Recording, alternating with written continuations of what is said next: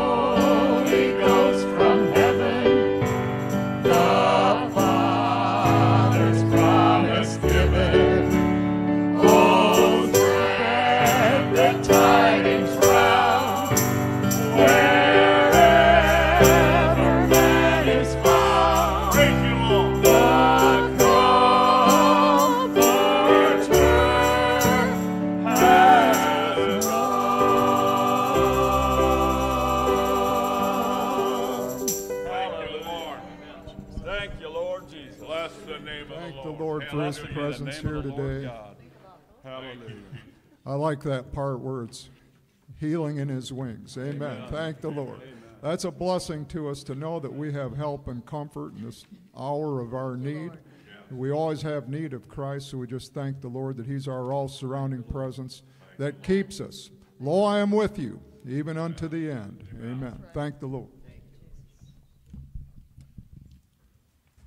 Well, bless the Lord. Amen. As we think on God's most holy word, we thank the Lord that He's with us and in us, and that He's for us, that He's our help and comfort in our stay in matters of prayer requests. Well, first of all, I want to thank Brother Joe for the services of last week and the preaching thereof, and keeping the word going, keep the witness going. It takes us all to get the job done. Those of us who stand behind pulpits, you know, we have the lead responsibility, but it takes each and every person in the family of faith to keep things going. We're all one of another. So we thank the Lord for the witness gone out, and we thank the Lord for our fellowship with Brother Ron and Sister Pam, who are with us today. Thank the Lord for blessing us as we're gathered together. We thank the Lord for traveling mercies. The Lord brought them here safely. They have a few miles to go, of course, in the journey out west and back, so we just pray for the Lord to be with Brother Ron and Sister Pam. And Sister Pam soldiering through things, but amen. She's thank the Lord for the prayers of the saints that just help strengthen her in Jesus' name. So, amen. Also in matters of prayer, we want to pray along certainly for Sister Margot, who is up here on duty, but she does have an eye treatment coming up tomorrow. She'll have to take it easy for a little while as a matter of eye pressure and all things involved, but we know the Lord's just going to bring her right on through it, so we're thankful for those who soldier through. As Sister Margot knows a lot about that, as Sister Rhonda knows a lot about that, so we thank the Lord. You know, people who soldier through illnesses, they're heroes of faith, because they, through the trial, through the tests that they go through, they perfect their faith, and they lean not unto their own understanding, but unto the Almighty God. And that takes spiritual fortitude. So we're glad for those things in Jesus' name. Praying along with Brother Dan and Sister Miriam, certainly for Troy Hunter, who has upcoming treatment. It's also a serious issue that needs to be dealt with. So we just thank the Lord for Brother Troy. We know the Lord will guide him and keep him, so we thank the Lord for His presence there. And Sister Sherry, I don't know if she'll be here today, but through prayer she had a good relief from some miseries that she was undergoing yesterday, so thank the Lord. Sister Rebecca York out in Missouri, remember to pray for her also in the care of her mother. For Sister Ramona, up in years, has to have go through rehab therapy and so forth. So they just need strength, and Sister Rebecca's communicated with me about that. So we just want to remember her and her mother in prayer. And Brother Jim also, in the matter of a brother-in-law who lost a daughter, and for a friend, just for prayer for broken collarbone. Was it Brother Jim? Yeah, for Tony. Tony was the name, so we just want to lend our prayers and just know that the Lord's leading and guiding. He gets us through. Amen. One day there will be no more tears. There'll be no more pain. Thank you, Lord. Thank you, Lord. All these things that surround us, they'll pass away. But the Word of God, it abides forever. So we just thank the Lord. We thank the Lord that indeed there's healing in His wings. Amen. As we lift up the name of Jesus within our hearts. I'm going to call on Brother Bill, if he would. We're going to call on Brother Bill to open the service in prayer and just thank the Lord as we bless His holy name now and forevermore. Amen. Brother Bill. Amen. Thank the Lord.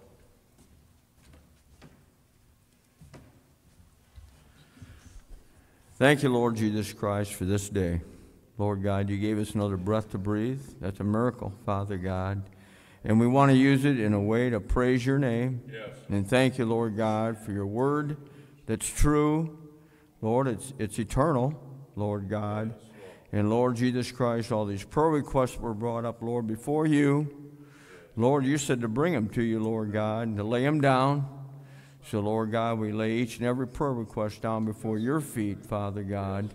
The burdens are too heavy for us to carry, but, Lord God, we know you're able to do all things. You're able to do exceedingly and abundantly above all that we ask or think. Lord Jesus Christ, in the scripture we want to hang on to, Father God, is that many are the afflictions of the righteous, but the Lord will deliver us out of them all. Lord Jesus Christ. We thank you, Lord God, for giving Brother Ron and Sister Pam traveling mercies, Lord Jesus, for the long journey they made. And Lord God, even for the traveling mercies for each and every one of us who are even local, Father. We thank you for all the traveling mercies today. We thank you, Lord God, for the fellowship in you, Father God, as Brother Joe brought out, that our prayers are eternal. Lord, they never fade away, Lord Jesus Christ. And we're thankful for that, Lord God. Lord, you're our rock, you're our refuge, you're our shelter in the time of storm, Father God. And we thank you, Lord God, for leading us through this life, Lord, on the earth, that, Lord, you'll be exalted and praised through each and everything we do, each and everything we say, each and everything we think. Lord God, you'll be exalted and praised and worship, Lord Jesus Christ. Thank you for Pastor Ryan today, Lord God, that you'll let your anointing rest upon him in a mighty way, anointing his lips, Father God, that your word comes forth as a two-edged sword, Father God. And Lord Jesus Christ, give him the strength and the ability, Lord God, and the encouragement and the uplifting to bring forth the messages today, Father God, especially this morning. And Lord God, we just pray that you'll inhabit the praises this morning. Lord God, Lord Jesus Christ, that we can sing unto you, Lord Jesus Christ, and give you praise and worship as you're most worthy, Lord Jesus Christ. In your name be with the remainder of the service, and we give you all the glory, Lord Jesus Christ. Amen. Amen. Amen. Well, bless the Lord. Let's just praise him, shall we? Let's just praise the Lord.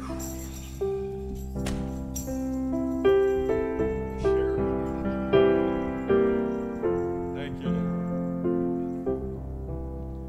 Let's just praise the Lord. Praise the Lord for his goodness, for his works unto his sons. Let's just praise the Lord. Praise the Lord, that we're standing in the presence of the Lord. Let's just praise the Lord. Praise the Lord for his goodness, for his work unto his sons. Let's just praise the Lord. Praise the Lord, that we're standing in the presence of the Lord. Thank you, Lord. Amen. Thank you, Lord. Blessed be your name. Hallelujah. What's better than standing in the presence of the Lord? Amen. That's the highest of heights. Amen. That's the Mount Zion of praise that we can reach in harmony with the Almighty God. Amen. So, keeping that in heart and mind, let's sing and shout praises, shall we? Amen. Sing and shout. Thank the Lord. We're gonna sing and shout praises, for he alone is king. We're gonna sing and shout praises, enough to make make the rafters ring. We're gonna sing and shout praises. There's a whole lot of praising going on. Now, brother and sisters, this is the gospel beat. You can fight the battle and the enemy defeat. Well, it's a Holy Ghost treat to hear this gospel beat. Well, everybody, let's sing and shout praises for Him. We're gonna sing and shout praises enough to make the rafters ring. We're gonna sing and shout praises and a whole lot of praise going on. Praise His name. Well, brother and sister, this is the gospel. You can fight the battle and the enemy defeat. Well, it's a Holy Ghost treat to hear this gospel beat.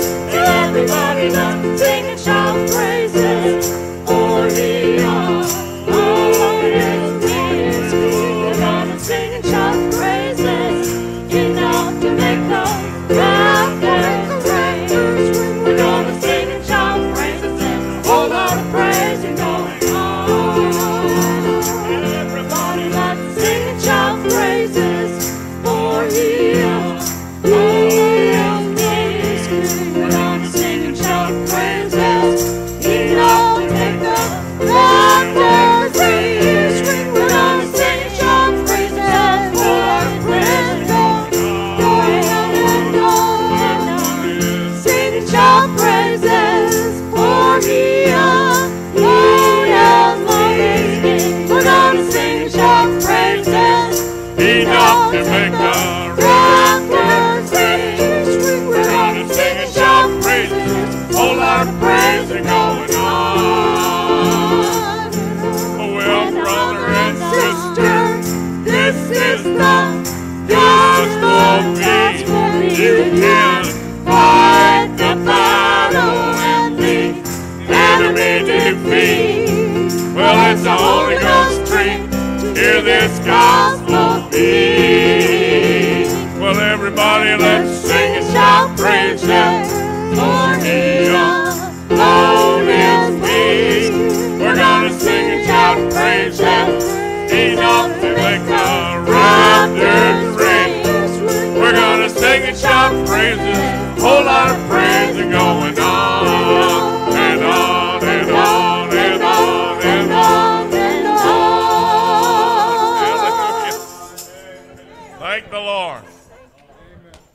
Bless the Lord for the song that has no ending. Amen. Like eternal life itself, it just goes on and on in Jesus' name. Thank the Lord. Bless His holy name. Bless Him this day. Amen. For His praises ring eternal within our hearts, within our spirits. All that is within me, let it praise the Lord of hosts. Amen. Thank you, Father. Blessed Lord. Amen. Well, bless the Lord. You may be seated at this time. Brother Bill comes forward with the songs that just lift up our spirit. In Jesus' name. Amen. Brother Bill. God bless Brother Ryan. God bless everyone this morning. We'll get right into the selections, and Brother Kevin will sing for us, Come In. Thank you, Lord. Let God be praised.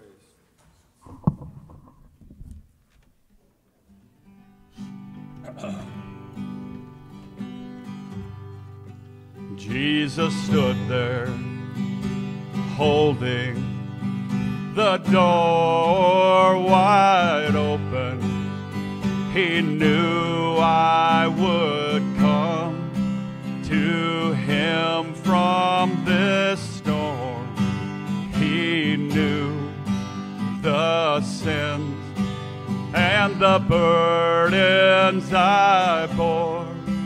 He called to me, son, come into the shelter, come in and lay all those burdens down. I am the midst of the storm.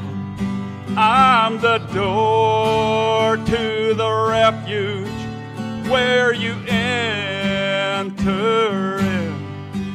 I will clothe you and feed you and bind up your wound.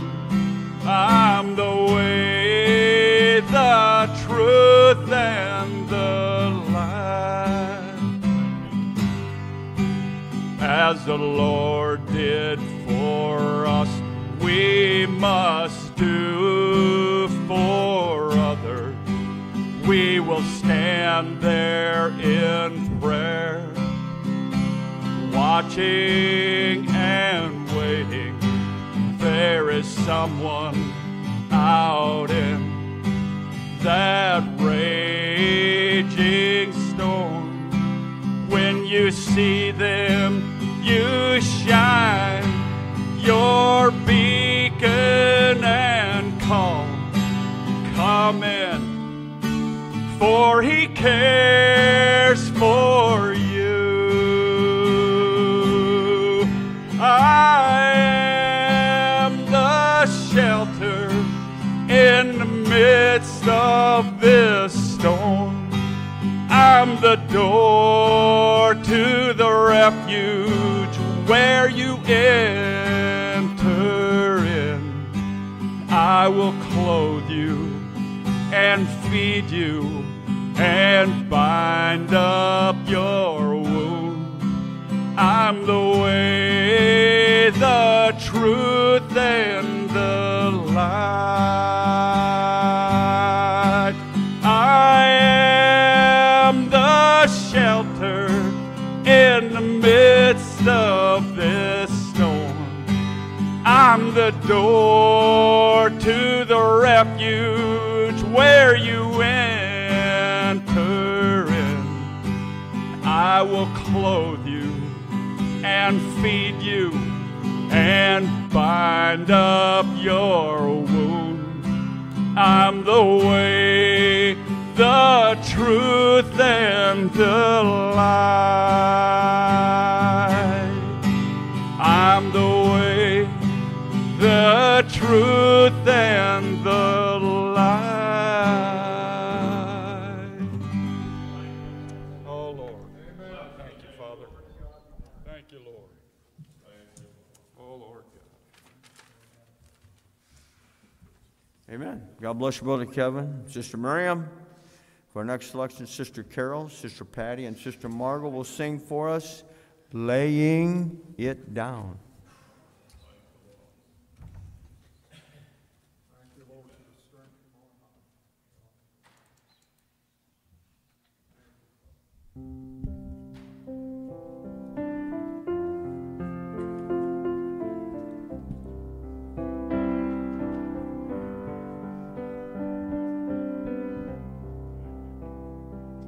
I was laying on my back, too sick to even care.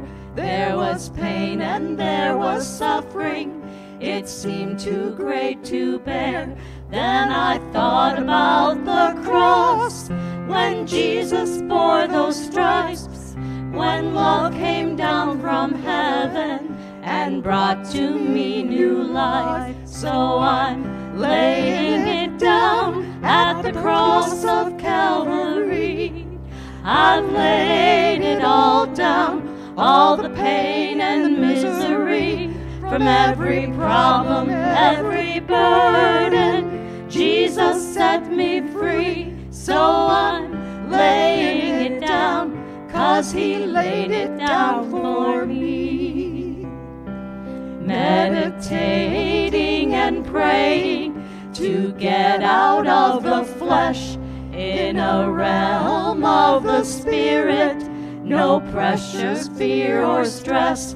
Jesus had my full attention, I was ready to hear.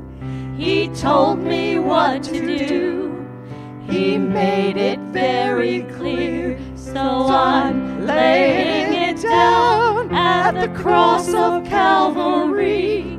I've laid it all down, all the pain and the misery, from every problem, every burden. Jesus set me free, so I'm laying it down, 'cause he laid it down for me.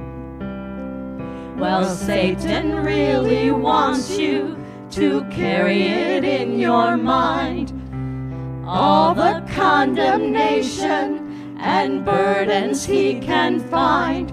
So when he comes around, just repeat this little phrase, I'm gonna lay it all down. It puts the devil in a daze. So I'm laying it down at the cross of Calvary.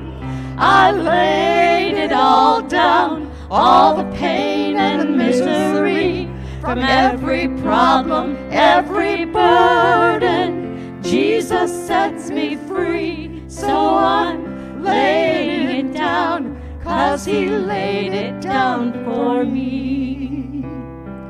Now all sickness and affliction was affected by the cross, so there's nothing that's too hard, no suffering and no loss. Every stripe that he bore, every agony he cried, means a victory over death, eternal life for you and I. So I'm laying it down at the cross of Calvary. I laid it all down, all the pain and the misery, from every problem, every burden. Jesus set me free, so I'm laying it down, 'cause he laid it down for me. So I'm laying it down at the cross of Calvary. I laid it all down, all the pain and misery, from every problem, every burden. Jesus sets me free, so I'm laying it down, 'cause he laid it down for me.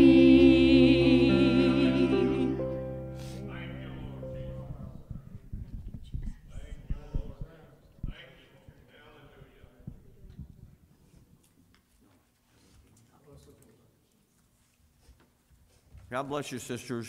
Good messages in every song and chorus we sing. And all praise to God Almighty. God bless you, Sister Ron, on the piano. Amen. For our next selection, Brother Kevin, Brother Orville, myself will sing Heaven Came Down.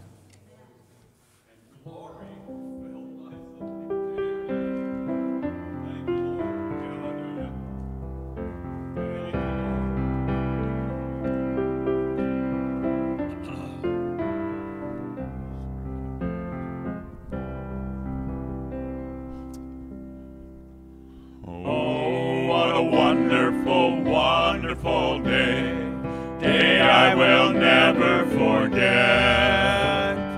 After I'd wandered in darkness away, Jesus my Savior I met. Oh, what a tender, compassionate friend. He met the need of my heart. Shadows dispelling with joy, I am telling, he made all the darkness depart. Heaven came down and glory filled my soul. When at the cross the Savior made me whole, my sins were washed away, and my night was turned to day. Heaven came down and glory filled my soul. Born of the Spirit with life from above, into God's family divine, justified fully through Calvary's love. Oh, what a standing is mine! And the transaction so quickly was made. as a sinner I came, took up the offer of grace he did proffer. He saved me, all praise his dear name. Heaven came down and glory filled my soul. When at the cross the Savior made me whole, my sins were washed away, and my night was turned to day. Heaven came down and glory filled my soul. Now I've a hope that will surely endure after the passing of time. I have a future in heaven for sure, there in those mansions sublime. And it's because of that wonderful day when at the cross I believe, riches eternal and blessings supernal from his precious hand I receive. Heaven came down and glory filled my soul. When at the cross the Savior made me whole, my sins were washed away, and my night was turned to day. Heaven came down and glory filled my soul. Heaven came down and glory filled my soul.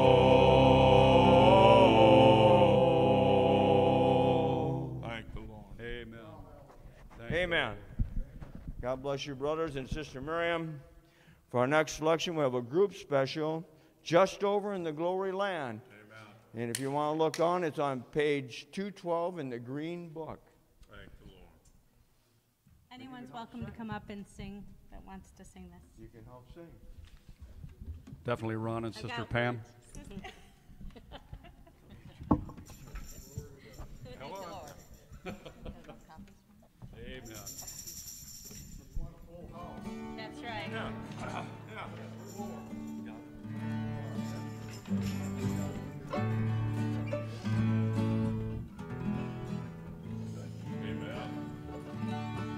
All right. Let's have some fun. I will home free where the days of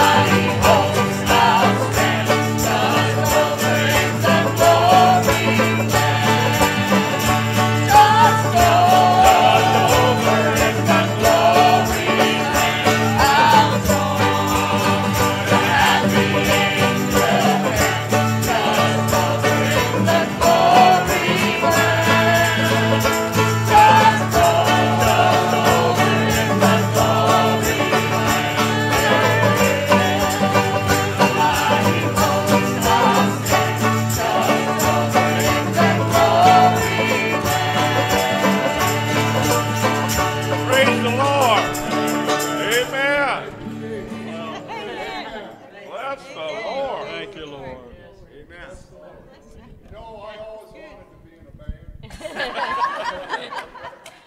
you, Lord. Happy 18th. Amen.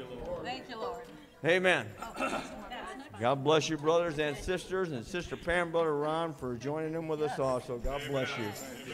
Amen. For our next selection, Sister Margot will sing for us, Woe to the Pastors. Thank you, Lord, for us.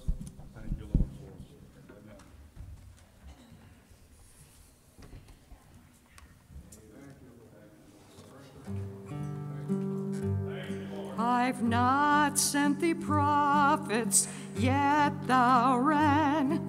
I've not spoken to thee prophets, yet thou prophesied. Ye scattered my flock and have driven them away. Therefore my judgment falls on thee this day. Woe to the pastors that destroy my sheep. I am against the prophets that steal my words. Is not my word like as a fire? I am against the prophets. Tell thy dreams. What is the chaff to the wheat? Woe to the pastors that scatter my sheep. Can any hide himself that I can't see? Am I not a God at hand, who has heard and perceived my word? From the prophets has profaneness gone into the land. Woe to the pastors that destroy my sheep.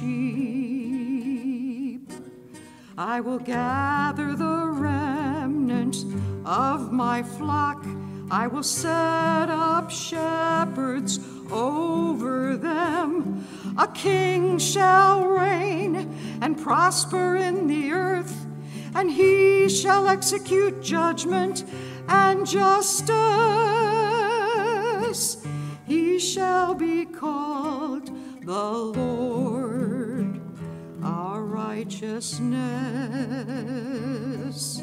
Yes, he shall be called the Lord, our righteousness.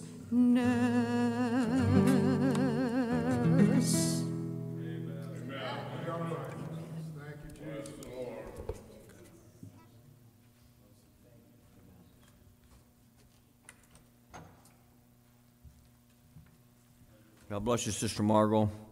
For our last selection, we will have a group special. Anyone who wants to come up and sing can sing it. In the city where the Lamb is the light. Amen.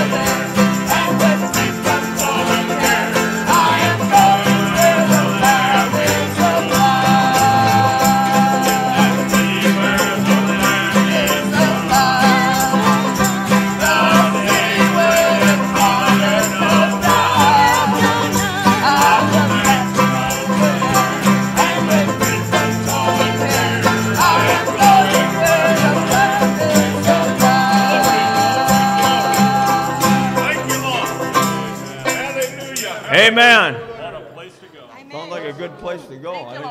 I know that's where we're heading. Amen. God bless you, brothers and sisters. We'll all stand before Pastor Ryan comes to bring forth the word of truth unto us. If you would follow along, it's in page 106 in the blue book. Loud enough to wake the dead.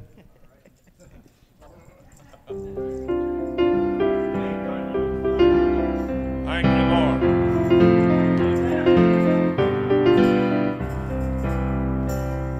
Saints, aren't you excited? The hour is drawing nigh.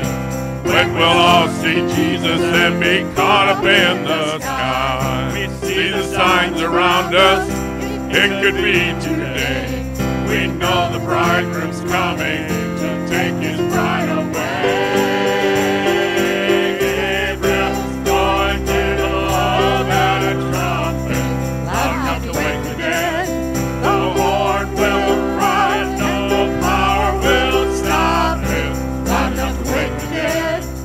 Saints will rise up when they hear it. Sound will free both flesh and spirit, loud enough to wake the dead, loud enough to wake the dead. Brothers, start rejoicing, sisters, clap your hands. Just off the horizon waits the promised land. Start celebrating, no more need for tears. Let's all look for him When he appears, Gabriel's going to blow that that trumpet, loud enough to wake the dead. The horn will cry, and no power will stop it, Loud enough to wake the dead. Saints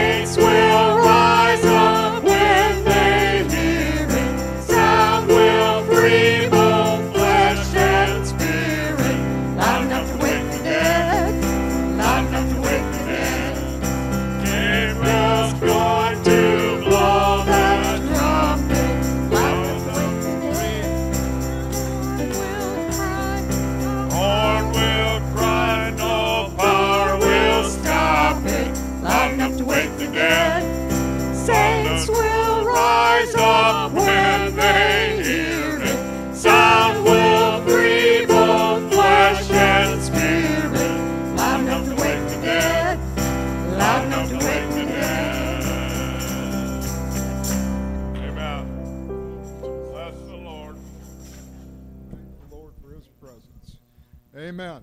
Well, all we're doing today is making the rafters ring and shouting amen loud enough to wake the dead in Jesus' name. Amen. Thank the Lord for the resurrection power that comes through the faith of Jesus Christ. As we bow our heads in reverent prayer, seek unto our God, as Sister Miriam plays through, let's just thank him for his eternal presence. Lord, we thank you, Father God, for the vision that unites heart and spirit together, Father, and reaches up to a higher level in Jesus' name. Glorious things are spoken of thee, O city of God. Amen. Through the faith that's established from above, as we get the vision of it, as we catch the leading of the Spirit, Father, just praying always that the seed of faith that you've implanted within will bear fruit and spring forth, Father, and bring to us the knowledge that comes from above, the knowledge that sustains us in Jesus' name. So may the meditations of our heart and our thoughts be found acceptable within you this day, O eternal Savior. Father, bless each and every one of these faithful hearers and doers. In Jesus' name we pray. Amen. And amen. Well, glory to God. Amen. Bless the Lord on high. Thank the Lord for all present. As brothers and sisters make their way out, you may be seated.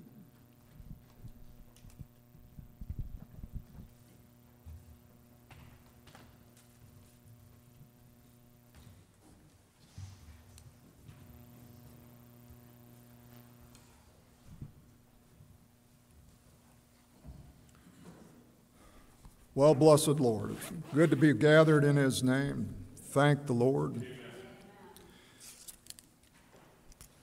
It's a wonderful thing to express what's within the heart. God made us as living, expressive beings. Amen. God felt the desire to do such a thing himself, which is why we're all here. As God's thoughts were expressed in the beginning, when he created the heavens and the earth, and he said, "Let there be light," and then there was. And there is light and life in Jesus' name, for which we're ever grateful, as he's called us out of the darkness of non-existence and into his glorious light. Because here we are in Jesus' name. We live, we have breath, and in him we live and move, and we have our being. So bless the holy name of Jesus as we ascribe greatness to our God, giving him all the glory. As we lift up holy hands without wrath or doubt, and thank the Lord. I'm learning more about lifting up hands. Amen. You know, it's a V for victory, right? So when you lift up hands, and it's also this, you're reaching up to a higher power, because God's above and we're here below, so you're doing that. At the same time, where it's a V for victory, it's also surrender. It's a sign of surrender to the Almighty God. Amen. And it's also a symbol of the tree of life, if you look at it that way. Amen. I'm branching out here right now. I'm making like a tree, and amen, and putting forth leaves in Jesus' name, just like the tree of life there in the book of Revelation with its healing leaves. So, amen. So the things that we do in every faithful amen and in all our actions, it has great meaning in the Lord. And there's always more to know about that in Jesus' name. So thank the Lord. We keep the worship channel of praise open. The prayer and preaching that the Lord set in place to be in touch with him, as that faith frequency gets us tuned into the station, amen, of his holiness. What are the call letters of that station? Station WORD, in Jesus' name, amen. Thank the Lord. So when you worship and you praise God, you know something? You're actually worshiping the Spirit of truth itself. And the holiness of pure, unadulterated truth. But it's more than just worshiping a concept, because truth has life to it. It has a soul within it. How do I know that? Well, because I'm here. Because you're here with me today. Amen. We have life. And in him we live and move and have our being, and there wouldn't be any life and existence and thought without an I am power at work. So that ever-present, always existent life of truth, we refer to it as God. That's who he is.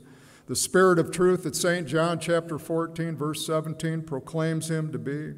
Through that Spirit, amen, we worship, we thank the Lord for the gift of life we've been given.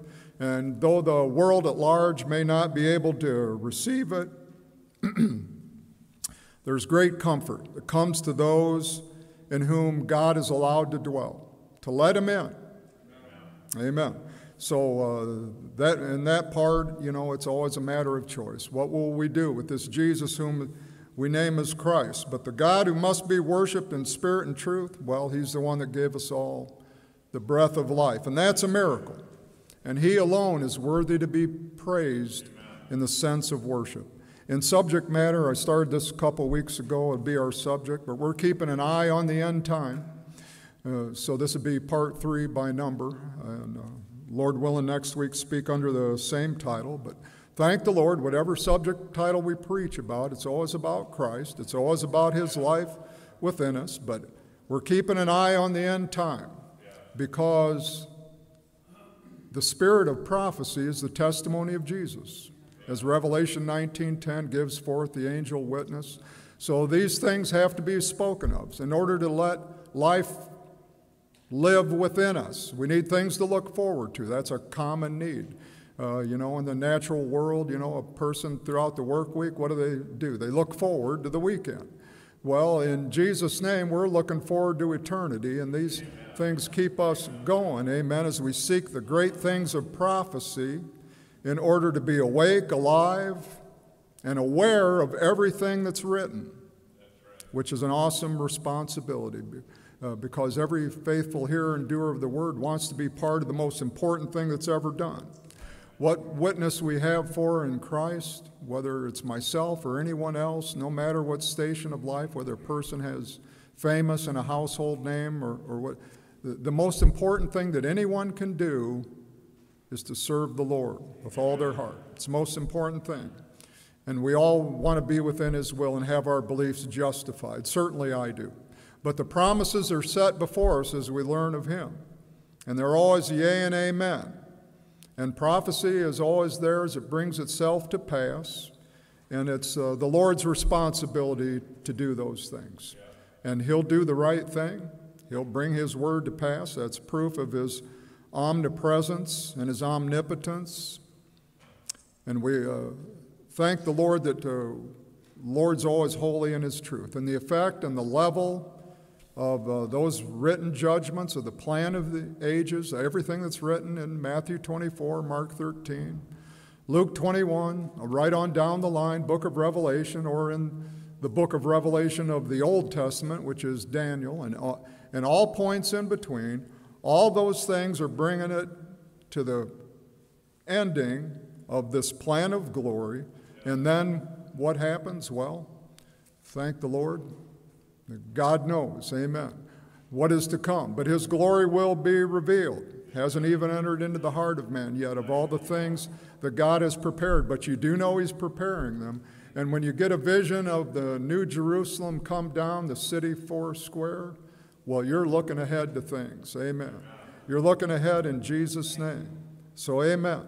And knowing that the responsibility, it's our responsibility to say amen and seek the Lord.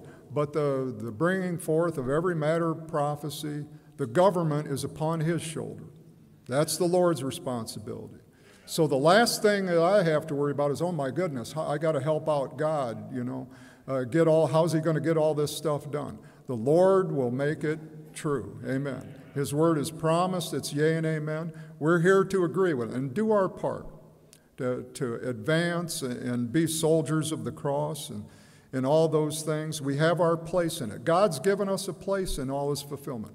But the ultimate responsibility is for the Lord to be true. God has to make his word true. That's the responsibility of all responsibilities, and that rests upon his shoulders. And the word is this, station W-O-R-D. That station, that word is forever settled in heaven. And if it's written and if it's inspired of the Almighty God, it will stand.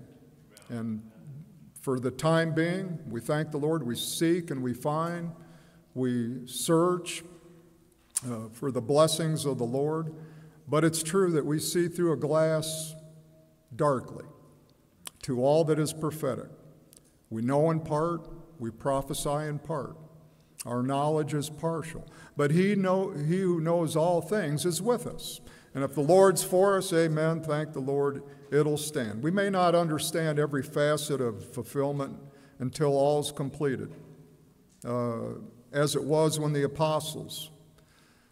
They understood so little about the resurrection, even though in hindsight, in 2,000-year-old hindsight, it seems so plain to us now of what Jesus was speaking about. But there was so much misunderstanding at the time. But then when the resurrection was accomplished, oh my, that brought it all together. And the 12, amen, down to 11 for momentarily, Matthias filled out the complement of the 12 apostles afterwards. But they became the faith force of all time and spread the gospel throughout.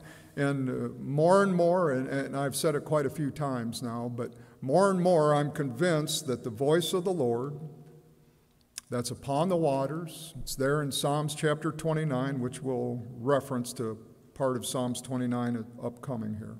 But the sound of God's voice that thunders in Revelation 10 and verse 3, the voice of the Lord will be necessary to answer all questions, the matters of doctrine, theological questions, or in what I think is more likely, the putting aside of all questions, because when the thunder of God's voice is speaking, well, who's got time for anything else? Amen.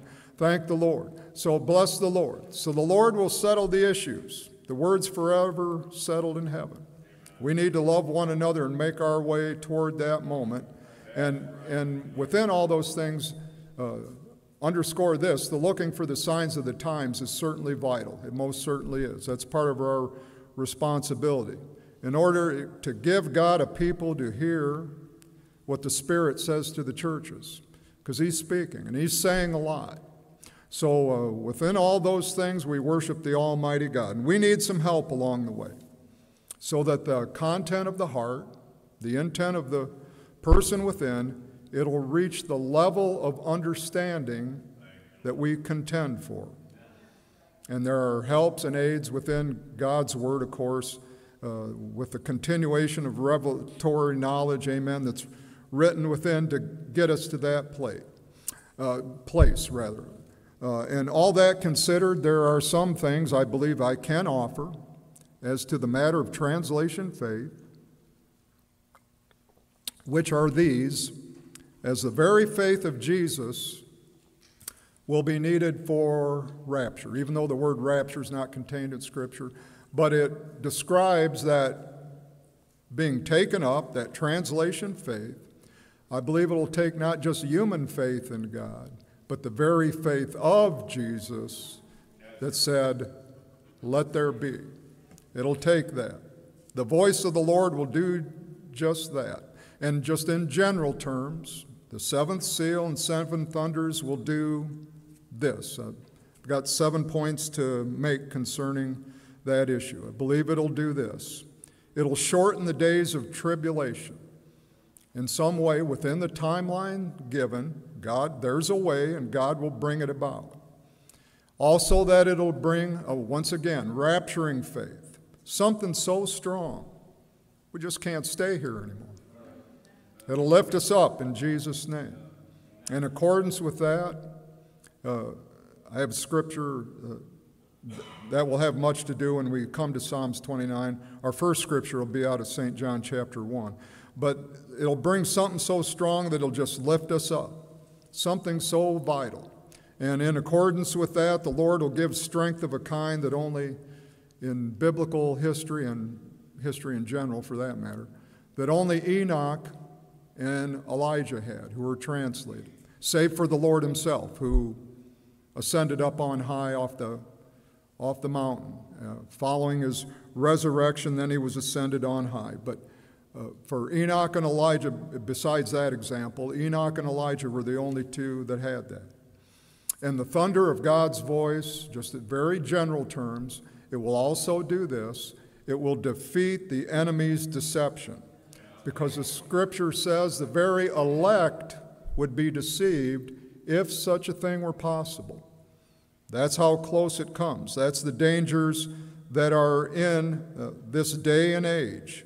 As deception, that's the first thing spoken of by Jesus in Matthew 24 in the signs of the times. And of course, the voice of God will do this. It'll put the finishing touch to the Scripture, and it'll split the eastern sky, and then I'll see this, 10,000s of his saints coming with him. For the time and day of the Lord is accomplished. Amen. And okay, as promised, St. John chapter 1. We're going to start at verse 10. So those are the things that I can offer. Along with this, it'll shake the world to the core. These things will shake the world. It'll shake the very foundations, governmental powers, economic powers, religious powers. It'll shake all that, and it'll reveal secrets. It'll lay the enemy's plans bare, because God has a secret plan. Well, and things that he'll reveal, well, that's to counter what the devil has. He has his plan. And all those things, to win the greatest victory and to overcome by the word of God, you fight the greatest battle. So those are some of the thoughts I can offer to the revealed knowledge of what John saw there upon the Isle of Patmos, but he was not allowed to write about. But that which is written and that which is received by he who made the world itself, as we'll find example of that here in St. John chapter 1, who is Christ, they're made by God to become children and sons unto him. So in St. John chapter 1 and from verse 10, he was in the world, and the world was made by him, and the world knew him not. He came unto his own, and his own received him not. But as many as received him, to them gave he power to become the sons of God, even to them that believe on his name, which were born not of blood, nor of the will of the flesh, nor of the will of man, but of God. And the Word was made flesh and dwelt among us, and we beheld his glory, the glory of the only begotten of the Father, full of grace and truth. And then John bare witness. He was before me. In terms of age, of course, John the Baptist was 6 months of physical age older, but he was before me. The Eternal One was before all things. Amen. The only manifestation of God that came to us through a body of flesh. So grace and truth walk together, just as righteousness and peace have kissed one another. In the expressions of Psalms 85 and verse 10, by the mercy that endures forever, all things are come to us in Christ. And being written out and recorded in his later years, kind of written as a memoir. The other Gospels are written in John writes in a little bit different form, doesn't use the parables, but it's written as kind of a memoir, a personal memory of what things that Jesus said and did. So John the Apostle, Revelator, he's the one who will hear and has heard by this time the 7 uttered voices of God that he was not allowed to write about. But everything is interconnected. All these things work together. And of the voices of God that Revelation 10:3 contained, John was not allowed to write of. He was allowed to describe the setting, and he did see something. What that was, we don't know. But just the fact that God revealed that much and showed him just a little glimpse of glory, that's enough for the time being to let us know that there are things prepared. So and John himself, he was being prepared to be a chosen vessel for the call to discipleship. So as to some of the effects of the voice of God and the voice of thunder, I believe that we can rightly say they're in Matthew 24, but not the content in any discernible way. But we do know this, the Revelation River hasn't stopped yet. It's flowing out from the throne of God, from Revelation 22 and verse 1. So thank the Lord. God will reveal. He keeps us looking forward. He has much to say yet. God will speak. And that looking forward, it's so necessary that it has to be there. It keeps us from the spirit of Laodicea, because the spirit of Laodicea is this: I'm rich and increased with goods. I know it all. I have everything. I have no need of anything. So God keeps us looking forward. There are things that we need yet. And we talk about the things that we do have, and we're blessed thereby, but we're reaching out for more. The human spirit has a need for fresh manna. It's just there. You have to have it. So amen. And then when all things are accomplished, we'll have more to see on the other side of glory. So God keeps us looking ahead in an eternal way. And it takes the power of God's voice to bring all these things together. And we seek that. We seek that. We seek to be ready for the call and hear the voice that will instruct and lead and guide until the church is called up. And because that's power, oh my. The lifting up power, that's power of an incorruptible nature. In this world, power corrupts. But this is the type of power that's loud enough to wake the dead. It'll get you up there in Jesus' name. Power of that need and power of that sort, it will be delivered in Jesus' name. In Psalms 29, the aforementioned Psalms 29, I refer to it a lot. I lean upon it a lot. As the voice of God is so very powerful in Psalms 29. Now I'm going to read the first portion and the last portion of Psalms 29, but since I'm there, and I got there on purpose, amen, thank the Lord. It's precious here. There are 7 voices of God given within Psalms 29 that starts at verse 3. The voice of the Lord is upon the waters, first voice, and there are 7 voices that go on down. What can we say about them? They're foundational. They're foundational. There's always everything that Jesus said, everything that's written in the New Testament has foundations in the Old Testament, so they're foundational only. You can't figure out by intellect what the voices of God said to John that he was not allowed to write of. If you could do that, the devil would have figured out that formula a long time ago. He's wiser than Daniel, as Ezekiel the prophet said in his writings. So, amen. But the voices are there, foundationally only. After the voice of the Lord is upon many waters. All right. So now to the giving of ability to spiritual strength and power is affecting translation faith. Psalms 29 from the first verse. Give unto the Lord, O ye mighty. Give unto the Lord glory and strength. And where does all our might come from? Comes from above. But that which is planted within, that we develop, that we seek for, give him the praise. Give God the glory. Give that unto him. Give unto the Lord, at verse 2, the glory due unto his name. Worship the Lord in the beauty of holiness. How do you worship the Lord? You do it in the beauty of holiness, the beauty of the truth that he is. And then 7 voices thundering here. They've upon the waters. Just refer to them briefly. There's power there. There's majesty. There's the breaking of powers. There's the dividing of the flames. It's a storm analogy. Like God, he divides the flames. Like in modern English, we would call it lightning, but that's the analogy to the voice of God. It does that. Shakes the wilderness. And then it brings to the birth and it reveals everything. It lays the forest bare. Discovers all secrets. Answers all questions.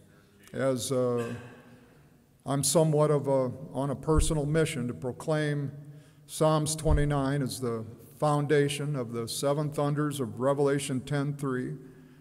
But my purpose for today is to concentrate on the praise and the glory that comes that we just read about, the giving of strength that surrounds those thunderings as a product and as a result of what is so very profound and loud. But I draw attention to it as a witness. Everything written in the New Testament, it's founded, it's in the law, it's in the prophets, it's in the wisdom literature, the Psalms, the Proverbs, Ecclesiastes, Song of Solomon. It's within the 5 books of Moses and within the prophets, Isaiah, Daniel, and Ezekiel, and on to the minor prophets, Samuel, of course, in 1st and 2nd Samuel. All these things lead to Christ and the cross, and they lead to his promised return.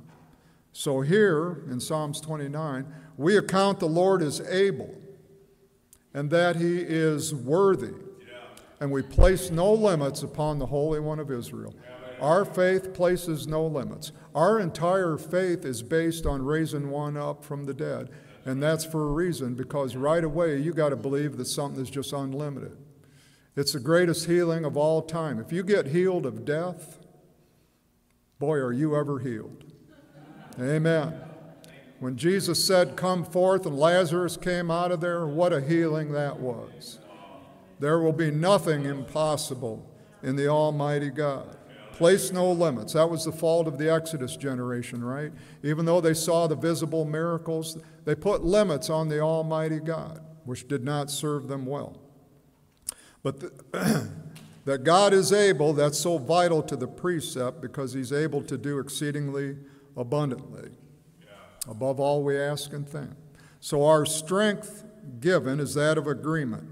And without agreement of worship and praise, well, how would God fulfill all things? It's his desire to give us life and then allow us the expression to become part of that remnant seed of faith. And they who worship God, they must worship for this reason, that the glory is due him, owing to the beauty of his holiness and out of his love unfeigned.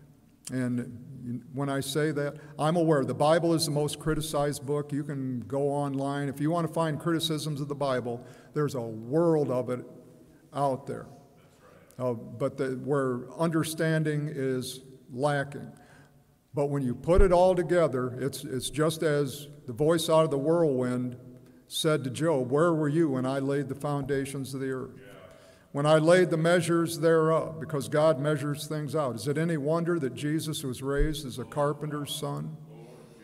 He's been measuring things out since the beginning. He put the line, stretched out the measuring line upon the heavens, and the earth stretches out the heavens like a curtain. And here we are. Here we are, right in the middle of all of God's purpose. And at one time, mankind thought earth was the center of the universe. Well, the physical universe, not so. But the spiritual universe, oh, you're in the middle of everything that God's doing this day. You're right smack dab center of the eternal purpose of Almighty God. So never think you're insignificant or that you're not important. You're the reason that all the heavens and the earth was created, in Jesus' name, in order to bring forth life, in order that God could be a father, express himself that way, and lead many sons to glory, and show them greater love, which Christ did upon the cross. So we thank the Lord. So our strength, it comes from above, and the glory is due him. And his holiness, it has to be worshiped out of love unfeigned. Holiness can be defined as the keeping of eternal and absolute truth. For God is true. That's what makes him holy. For he was, and he is to come. That makes him holy, holy, holy. That makes him Lord God Almighty. And we worship him in the spirit of that truth. So we keep an eye on the end time. This is how we do it. We give the Lord glory. When you praise and when you look unto the Lord to be your help, that's what you're doing. You're looking to the end, even though you might not specifically be thinking about prophetic things at that moment. That's what it does. It narrows your focus. It gets your eyes set upon he who is worthy to be praised in sense of worship. That belongs to him alone. You can always praise somebody in the sense of giving them a compliment or credit for something. But praise of worship goes to God alone. Amen. And that's how we pass the test, by looking to the testimony of Jesus, as it's foreordained and written by the one who sits astride the boundaries of time, who knows no limits. He's not limited by space. And after the perfected work number of 7 comes about, we're still within Psalms 29 because we're going to drop down and read verses 10, 11. But in between come God's thunderings. And what's the outcome of that? Here, the thunderings and the voice of God, it gives strength. We give our strength of praise unto God. And we get strength in return. Amen. The investment we make in Christ, it always has benefit. And at the ending of Psalms 29, it says, "The Lord sitteth upon the flood," and He's there, upon the flood tide of events that come about this world. God is there. He's over all things. "Yea, the Lord sitteth King forever. The Lord will give strength unto His people." It starts with us giving Him strength and giving Him credit for the glory that is due Him. And then what's He give us back?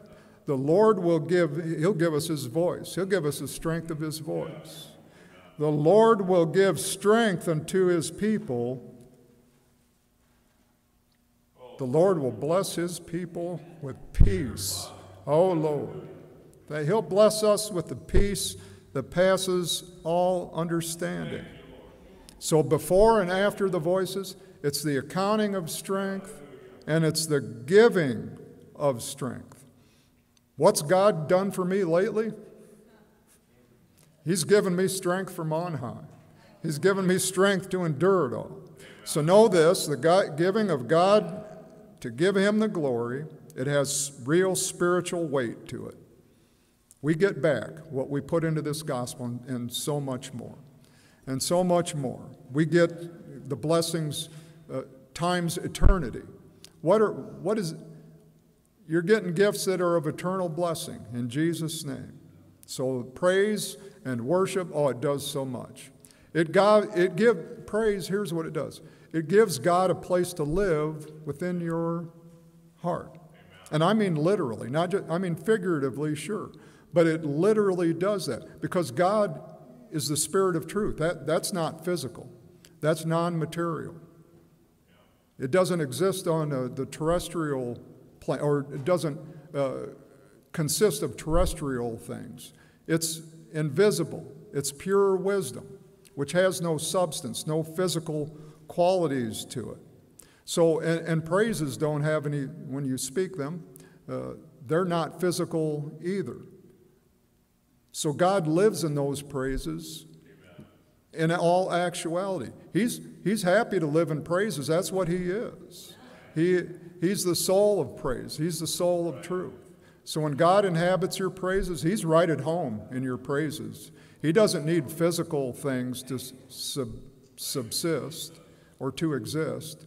Amen. God is actual, in all actual terms, in your praises. He lives there. He's right at home when His saints praise His name.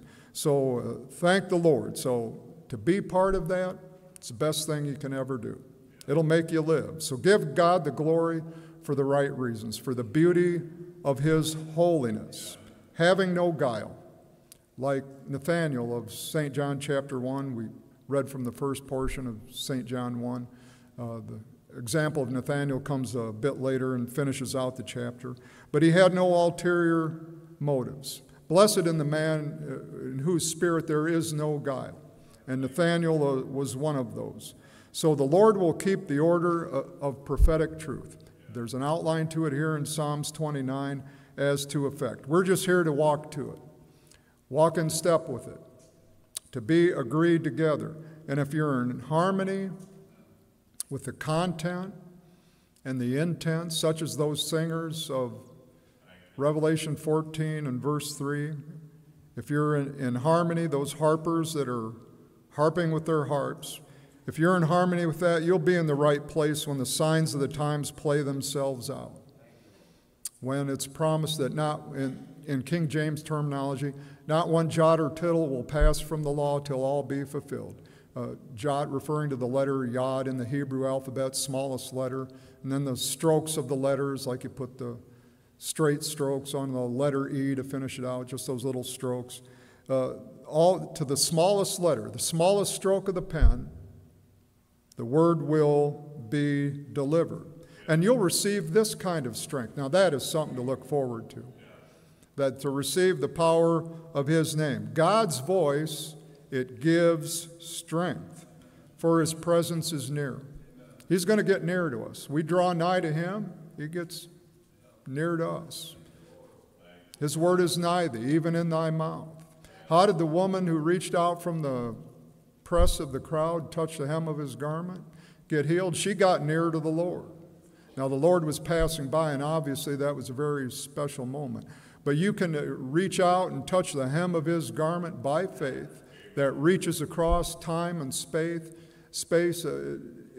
Faith knows no dimension, just like truth knows no dimension.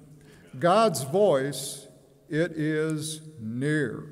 Let's turn back to Joshua, book of Joshua, in chapter 10. As all prophetic promises are given to bring things to a mighty conclusion. Again, there are no victories without battles. Excuse me. And the greatest of all battles brings about the greatest of all victories. Now, this is quite a battle and quite a victory that we'll read of here in Joshua chapter 10. As the timeline and purpose of the ages must be kept, but God has set in place a way that stays true to his promise that can even do this, if necessary. Remember, I'll shorten the days. Otherwise, no flesh should be saved, in Matthew 24, which is our following scripture. All right, for the time being, we're referencing that, but we're looking directly at Joshua chapter 10.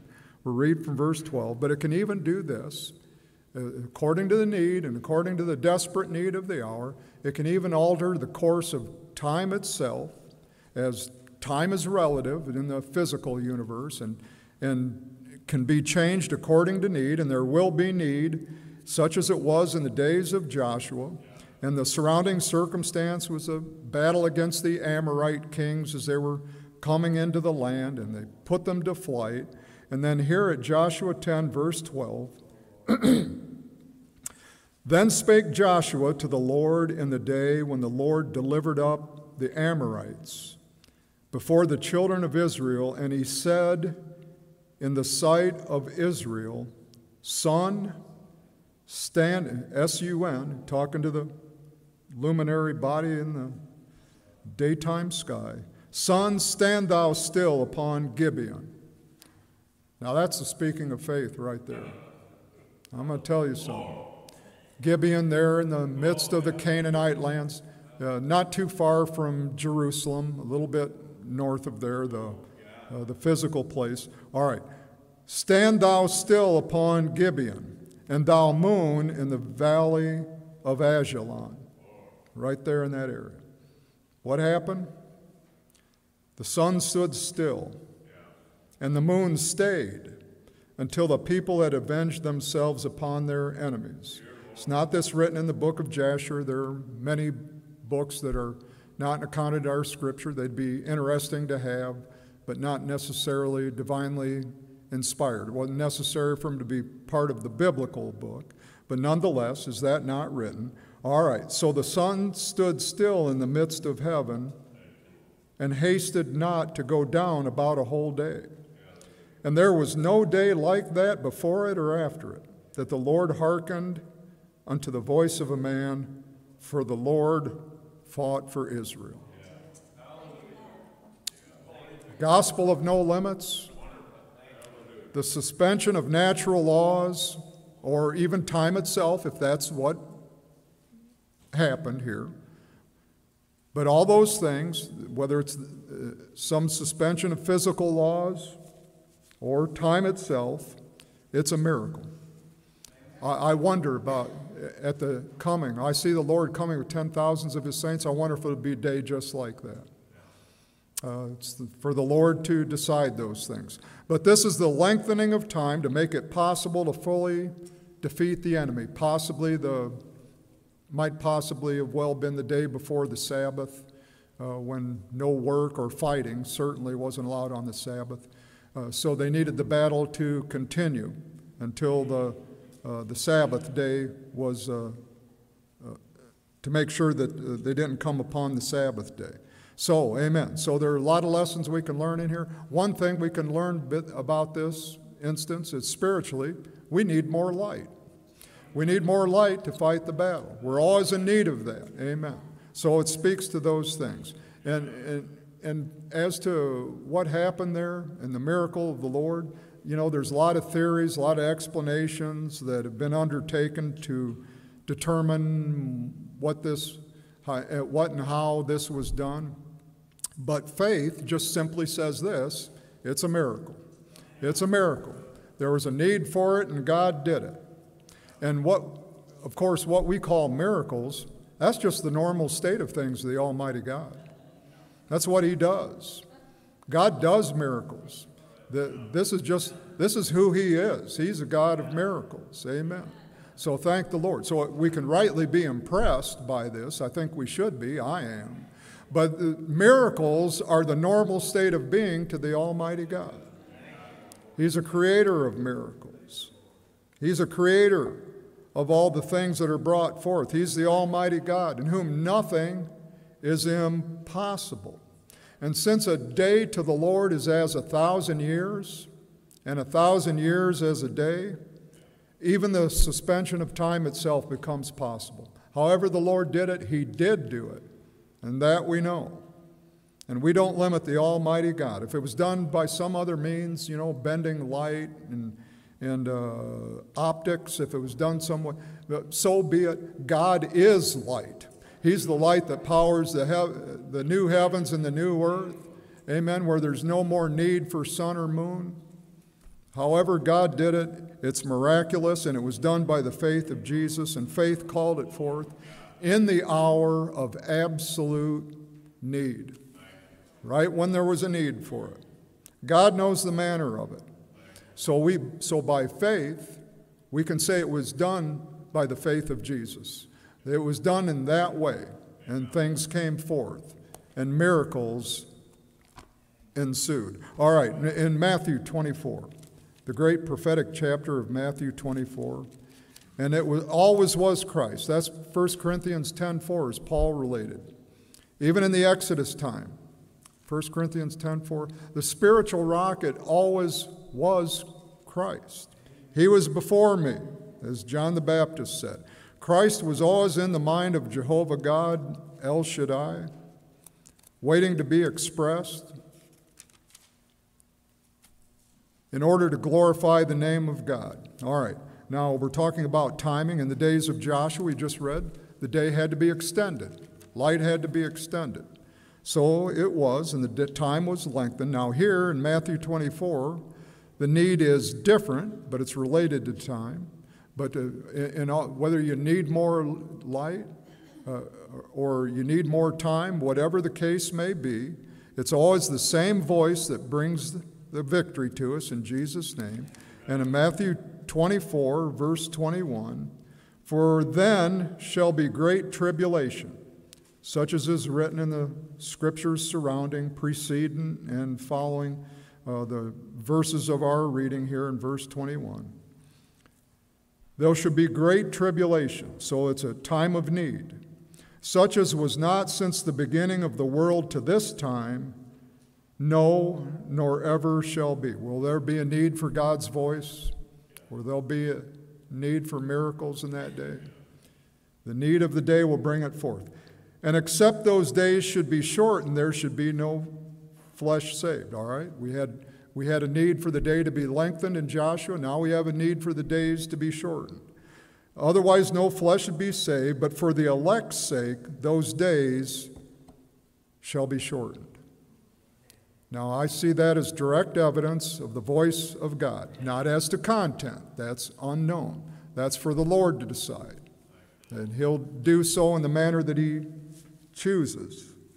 But I do believe it is an effect of what the voice of God says directly. And that ripple effect goes in all directions. You throw a rock in the middle of a pond, the ripples, it'll do a lot of things. It'll reach to every shore. The voice of God will have many effects. And in our Eye on the End Time, this coming, as you read along with the chapters, there's a general progression and a timeline there. God keeps the order of things, and He'll keep a hold of His Word. He keeps the books. He knows the timing of things, but it's within the Scriptures that are closely linked to the 7 vials of wrath, closely linked to the 70th week of Daniel. But there's so much happening all at once, and all these judgments. You get it in compact form here in Matthew 24. But all these judgments crashing, colliding together,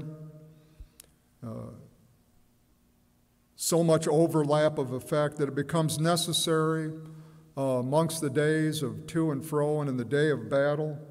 It becomes necessary to shorten the days. So in the order of Scripture, I spoke to it in part 2 under this sermon. We spoke to it many times over our history from Brother Jack and myself and the brothers who have given witness through the preaching and so forth. So we look for the signs of the times, and, you have to make it plain. I have no special knowledge as to the day nor the hour. No man knows that. The content of what God's thundering voice says, I have no special knowledge of that. But I know it's in there, and I know it's waiting, and I know it's promised. And I know that God is a revealer of his written truth. I'm not a prophet. I'm just trying to keep my eye on the ball spiritually and speak about the testimony of Jesus, because it's vital. As the Scriptures, so much prophetic content, as we've noted many times. Bible is roughly divided into thirds. 1/3 historical. You need what was in order to understand the foundations that go into the timeline of Jesus. And it's about 1/3 doctrinal. That's the right now, what you need to live right now, the manner and way and form by which to live. And then the Bible is it's just general, it's not dogmatic, but it's about 1/3 prophetic. And that keeps your eyes focused on what is to come in Jesus' name. So there's a divine order to these things. So just follow this outline of Matthew 24, and he'll keep the books.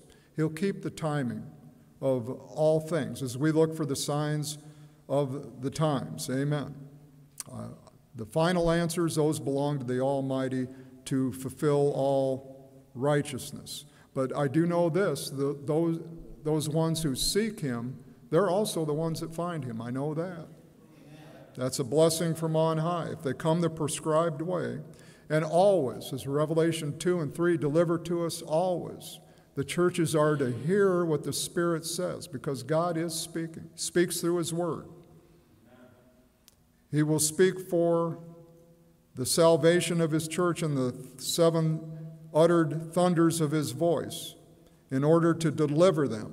And because of the terrible cataclysm of the day, here in our example here, the time frame needs to be shortened.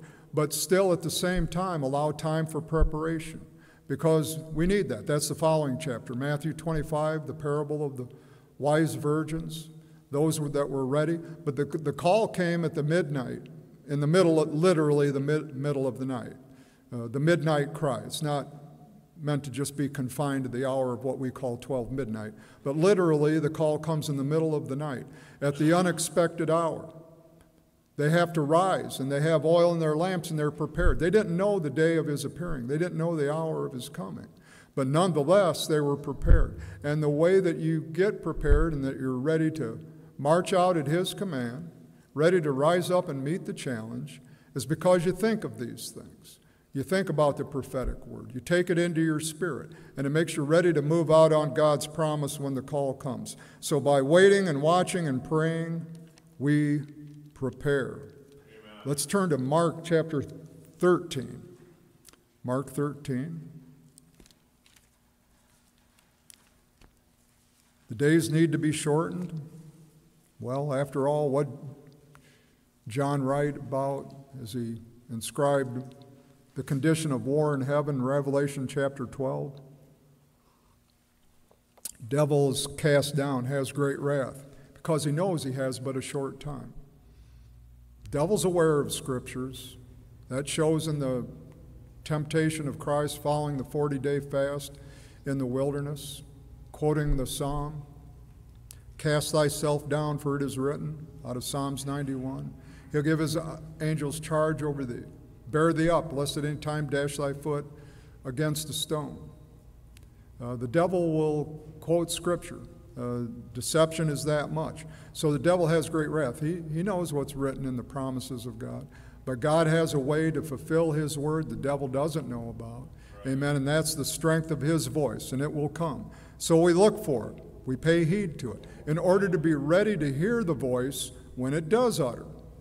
It takes preparation time to do that, which we're doing right now. So he knows he's only got a short time to overturn the work of the declared prophetic work. It's time and timing. We speak to it often. It's such a key element of things in the victory of the Almighty God. But God's voice will declare it. But just look for it. Praise God. Give him the strength. What will he do in return? He'll utter his voice. And he'll give us strength to rise up to meet the challenge of the day. That's what we're doing. That's the preparation mode that we're in. So with a sharpened spiritual sense, faith, it can and it will be able to meet the test in the signs of the times as we look to what's written. All right, here in Mark 13, which parallels that which is written in Matthew 24. But from Mark 13, we read from verse 3. I better get there. I'm on the wrong page, so I don't want to start on a wrong foot as I'm reading here. It would be Mark chapter 13. Thank the Lord for his word. Amen. Meeting the test is what we always have to do in Jesus' name. And more word, more light, more of his life, that gets the job done. So here we are at Mark 13 and verse 3. And as he sat upon the Mount of Olives over against the temple, Peter and James and John and Andrew, two teams of brothers, asked him privately, "Tell us, when shall these things be? And what shall be the sign when all these things shall be fulfilled?" And Jesus answering them began to say, "Take heed lest any man deceive you. For many shall come in my name, saying, I am Christ, and shall deceive many. And when ye shall hear of wars and rumors of wars, be ye not troubled, for such things must needs be, but the end shall not be yet." And it goes on to describe the trials of the earth. There's so many signs in trumpets and vials, seals and thunders, but first thing mentioned here is don't be deceived. And I'm going to give the simplest advice. How do you beat deception? Jesus said of the two greatest commandments that these things are written, and all the law and all the prophets depend upon these two commandments. God has a way of getting down to the basics of our faith. He's got a way to prescribe his greatness, amen, by the sounding of his voice. Gets down to this, and we'll read of it in Mark 12. But keep the two commandments to love God and love one another. Now, the surest way that you can ever have to beat deception is to love God and love his people. It's the greatest armament that you have. With the armaments of our warfare, with faith and with salvation and feet shod and breastplate of righteousness, all the armaments that we have, they all come down to those two commandments. Excuse me. For these trials will play themselves out for 7 church ages, but the end is not yet. Not for that immediate generation there. As John, he'll get more explanation on these things upon the Isle of Patmos in Revelation 2 and 3 and so forth. But we need something so strong, something so eternal, something so blessedly forceful to beat back the tides of deception, because we live in the day of it. Oh my, do we ever. We live in the day of propaganda and mass deception, where people will be forced to, in part, but will finally come to the point where they'll follow leaders blindly, and it'll just be the blind leading the blind, and they'll fall into the ditch. And you have to be aware of that. Deception comes in the form of wisdom. And what's the a mockery of wisdom, of true wisdom. What's the best way to deceive? Well, act as if you're a bearer of light, which was what the devil was created to be. He wasn't created to be the prince of darkness. He was created to be an angel of light. So he comes that way as a bringer of wisdom, just like it from the garden. As the devil appealed to the senses, with the appeal of you'll become like gods, knowing good and evil. They had everything good. They had every precious thing. All the trees of the field were good for food, good to sustain, and there was the tree of life, God himself, right there in the midst of their presence. They didn't have anything to gain except the evil. So don't partake of that tree. So false wisdom was part of the deceptive work. And as it's written in the scripture, no marvel that the devil himself is transformed into an angel of light. He was created to be that, but made a choice. Made a choice. So deception is spoken of, and it's written, and it's warned of. But you can beat it. You can beat it in Jesus' name. You can be enlightened with this simple way just to have the victory over the enemy, over the beast kingdom, and over the number of his name. Hold on to these two commandments, because a mark's put in the forehead and in the hand. The thought process. The devil wants to govern your thought process so that your hand will do exactly what he wants it to do, and that your thoughts will be his thoughts. But if you don't think like the enemy, if you don't think like the devil, and you don't do as the enemy does, you'll never be deceived. You'll never fall under the sway of the enemy. You'll never have the mark of his name in your forehead and your hand. God's given you greater thoughts. And if you love God and you love his people, you'll never fall for it. It's just in all simplicity. All right, let's turn to Mark chapter 12. I don't care if they strap you down on the gurney and stamp 3 6s on your forehead. If you don't think like the devil, and if you don't do what he wants you to do, if you love God and love his people, you'll be there. You'll be able to rise up in Jesus' name. Amen. All right, Mark chapter 12, and from verse 29, as we come to the commandments that uphold all else. As Paul once said of these eternal things that were put in place long before he ever came to be, he had a conversion upon the road to Damascus, thanked the Lord, and came to a better and more excellent way.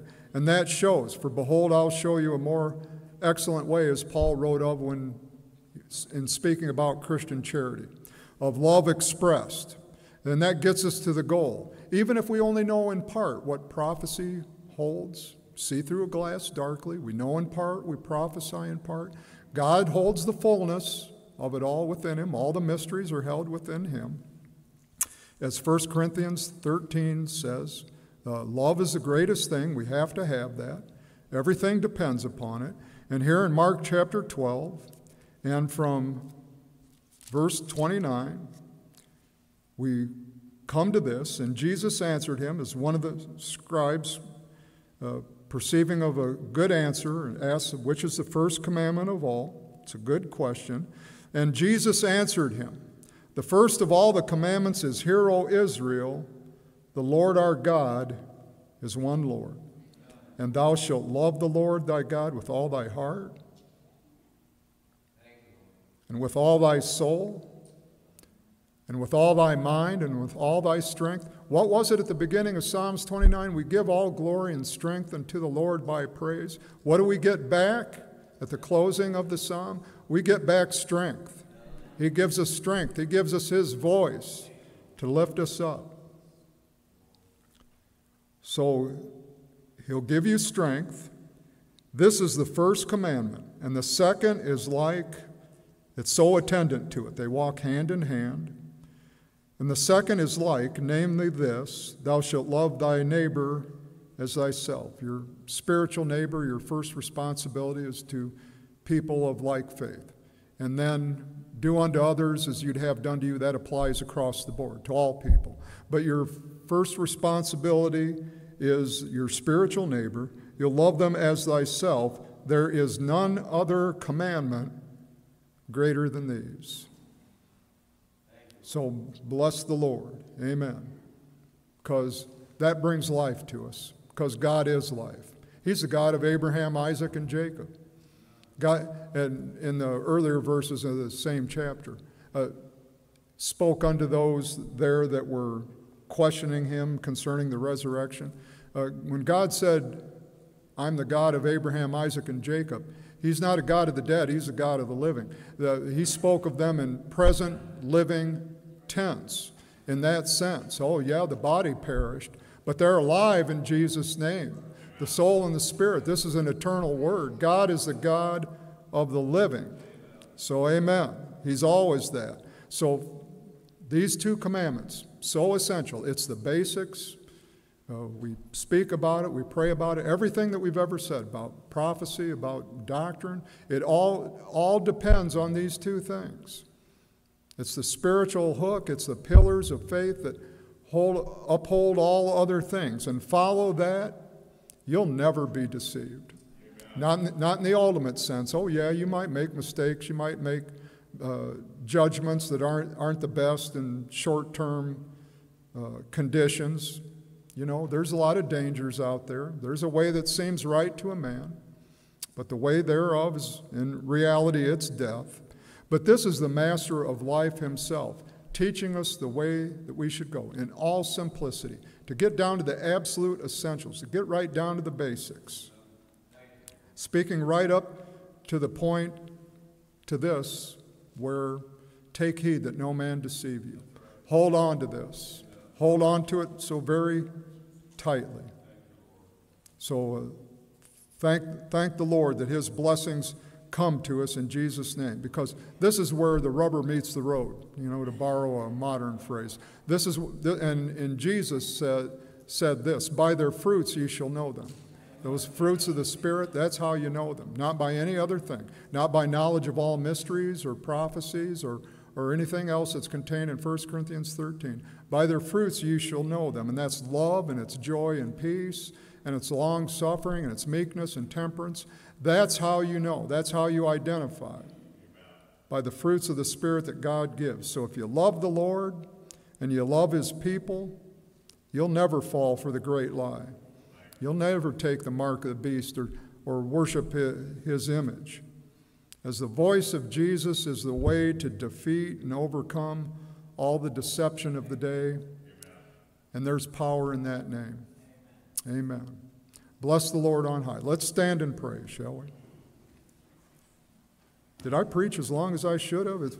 I feel like it's been 5 minutes since I started. Amen. Thank the Lord. Clock says otherwise. Maybe that's a miracle. Right there. I don't know. But the Lord's name be praised. As we gather together, we're going to sing, I Believe. You know what I believe? I believe what you believe. Jesus raised up from the dead. Amen. Miracle stuff's in the name of the Lord. So we're going to sing that. I believe Jesus was raised up from the dead. I believe he's coming back, like he said. Because these things are written. They're affirmed. And when we give God the honor of our praise, how he loves to inhabit your praises. He lives right there. He's non-physical. He doesn't depend on space or time or atmosphere or any of those things that it takes to sustain physical life. He lives in the non-material. He lives within your praises. He's right at home there. That's who he is. He's the Spirit of truth that we pray to, that we worship. In Jesus' name, amen. As we bow our heads and pray, and Sister Patty and Sister Miriam can play through it as they will. Father, we thank you for your light in your life that brings understanding to us. Lord, strengthen our understanding so that we may have a closer walk with you, so that we can follow you. For that's what disciples do, who follow the disciplines that are outlined in Scriptures. They're followers of Jesus, so follow me. And great blessings come from such following. So thank you, Lord, for being in us and with us. Thank you for the gift of life. Thank you for your saving grace. Thank you for your healing, resurrection power. Lord, may it just lift us all up, Father God, remembering those prayer requests for those that are in sorrow, those that may be traveling upon the highways, Father, just in the back and forth of coming to church or the long distance journey, Father. Lord, just be with each and every one, and just let a little bit of your light show within us, Father. A little bit of resurrection power. That'll defeat the enemy. It'll tear down strongholds. And you'll be able to stand in the day of judgment. When the towers fall, we'll be standing on the rock, standing upon the rock, Christ Jesus, that always was there from ever there was. So, Lord, we just pray that you be amongst us, that we be found within your will, and that we show the love of God and the love of one another. Father, for those are the gifts you've given to us, that we reflect that in our lives. And as we look forward to your coming, we just say, come quickly, Lord Jesus, but yet not according to our will, but thy will be done, on earth as it is in heaven. In Jesus' name we pray. Amen and amen. Thank you, Lord. Thank you, Jesus. Well, glory to God. Glory to God in the highest. I believe.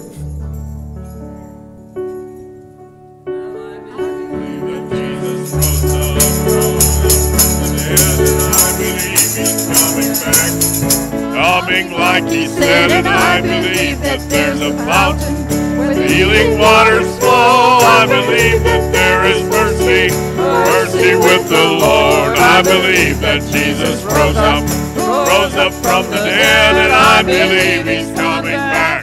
Coming like he said, and I believe that there's a fountain where the healing waters flow. I believe that there is mercy, mercy with the Lord. I believe that Jesus rose up from the dead, and I believe he's coming back. Coming like he said, and I believe that there's a fountain where the healing waters flow. I believe that there is mercy, mercy with the Lord. I believe that Jesus rose up from the dead, and I believe he's coming back. Coming like he said, and I believe that there's a fountain where the healing waters flow. I believe that there is mercy, mercy with the Lord. I believe that Jesus rose up from the dead, and I believe he's coming back. Coming like he said, and I believe that there's a fountain where the healing waters flow. I believe that there is mercy, mercy with the Lord. Thank the Lord. Now, if you, in your blue books, page 122, we'll start off with perfect soundness. Thank the Lord. Perfect soundness is promised me, since Jesus Christ has set me free. I'll not fail you, thus saith the Lord. Put your trust in my holy word. What must we do to work the works of God? Follow he that's ordained from above, preaching restoration in full power, giving Jesus all glory now. Hallelujah, praise you, Jesus, glory to his name. Hallelujah, praise you, Jesus, glory to his name. Perfect soundness is promised me, since Jesus Christ has set me free. I'll not fail you, thus saith the Lord. Put your trust in my holy word. What must we do to work the works of God? Follow he that's ordained from above, preaching restoration in full power, giving Jesus all glory now. Hallelujah, praise you, Jesus, glory to his name. Hallelujah, praise you, Jesus. Glory to his name. Perfect soundness is promised me, since Jesus Christ has set me free. I'll not fail you, thus saith the Lord. Put your trust in my holy word. What must we do to work the works of God? Follow he that's ordained from above, preaching restoration in full power, giving Jesus all glory now. Hallelujah, praise you, Jesus. Glory to his name. Hallelujah, praise you, Jesus. Glory to his name.